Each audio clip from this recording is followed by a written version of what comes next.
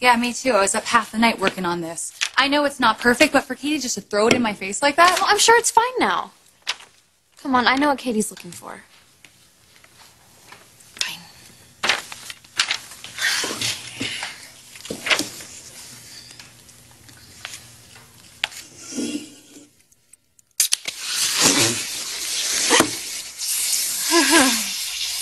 You did that on purpose, didn't you?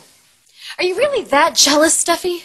Why would I be jealous of you? Oh, because you're the new Forrester spokesmodel? Because your aunt likes you better than me? No, what? Because Dad chose my family over yours. I know it hurts, okay, but when Dad... Don't even say it. I don't care what you say. He is not your dad.